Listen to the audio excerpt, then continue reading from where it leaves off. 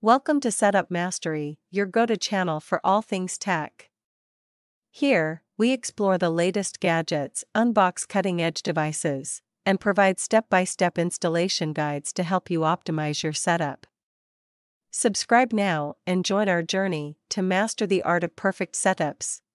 In today's video, we'll walk you through the process of resetting the TP-Link CPE510 point-to-point device. Whether you're fixing connectivity issues or setting it up anew, this comprehensive guide will cover everything you need. Let's get started and dive into the details. Before we start, let's quickly go over the TP-Link CPE510. This device is used to create a wireless bridge between 2 points, but sometimes a reset is necessary to resolve connectivity issues or to reconfigure the setup. Begin by finding the Reset button on your TP-Link CPE510. This tiny, pinhole-sized button is typically located on the back or bottom of the device, so check these areas carefully. Ensure the device is powered on, then use a paper clip to gently press into the reset hole.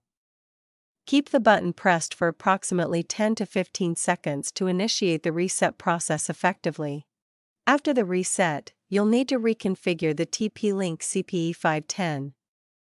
Connect your computer to the device using an Ethernet cable, and open your web browser.